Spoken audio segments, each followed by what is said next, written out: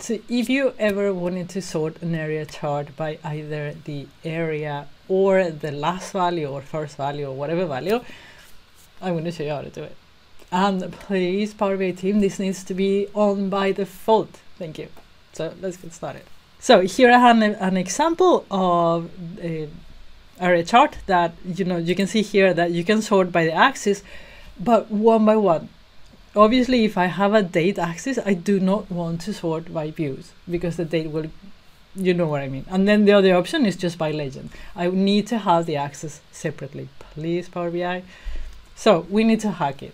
So I'm going to show you how to hack it so you can sort by last value or the last date or by the area. Right. So the data is actually quite simple. I have the pages, web pages, number of views, and then date. So number of views per date, basically. So if we go to Power Query, I'm going to create a copy of this. And we're going to sort by area first. So with area, the way I'm calculating area is the total number of views for the page. So to do that, we just go to transform group by, and then I'm going to sum the views, and this is going to be called something, and then I want to have all the pages, all the columns, or the entire table, so I can expand that afterwards so I don't lose any data. So now I have the number of views per page. The next thing I'm going to do is I'm going to sort. The reason why I'm doing this is because I need to dedupe. In case there are duplicates, because this is a sort column, it's going to be a sort column. I need to have different numbers per page. Two pages cannot have the same sort, otherwise it will not sort. Okay, so sort and then add column, index column, and then we're going to do the following. So this is sort pages, and we're going to do if views is null. If it is null, it will not sum, and we want to add an index number to all the rows. So if it's null, then index. So make sure that you put the index in there. Else, I want to have views plus index, and this will make sure that you get only one value per page. It cannot have the same. Two pages cannot have the same number.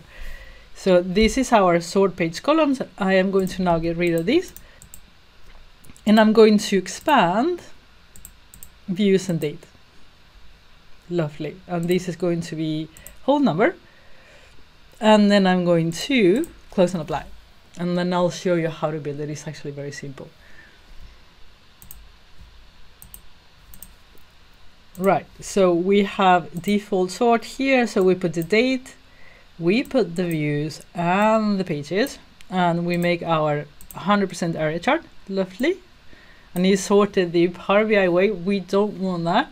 So you go to pages and then sort by sort pages. Right. And then it does. Now, one thing I want you to be aware that if you get an error, which I did when I had like 100 million rows, you need to, I tried different ways. At the end, I just left it to one row, like keep top rows, keep one, save, close and open, and then the sort applied, and then I expand everything again, just in case it happens to you. So we've done by area. How do we do by, for example, the last, let's say that we want to sort by the last value, which is also a good sort to have sometimes. So we're going to go up. I'm going to duplicate. And I'm going to do similar things. So advanced, this is all rows. So this is the same. I'm going to leave this count rows, but we're not going to count rows. What we're going to do is first give this a name, and then this is going to be table max, and here is by date. So max date give me the table. This is not a number anymore, so you cannot leave the type in there. And probably it's not called date, so what is it called? Date. Lovely. Date. Okay.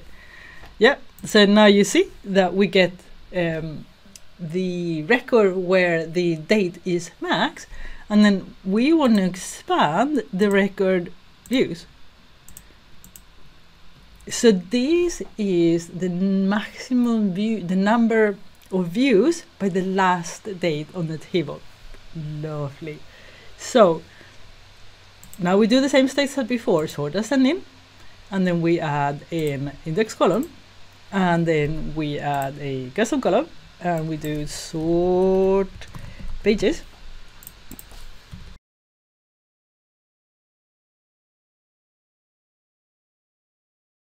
Right, and then we go pages, sort pages, and now it's going to sort by the last item in there, just so you can see.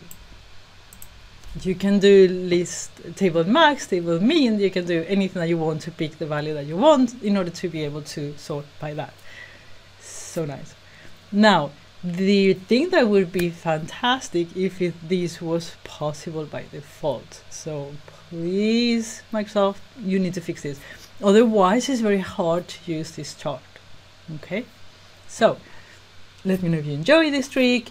The file will be available on the download center, so I will put the name on the description box, and yeah, I'll see you in the next one.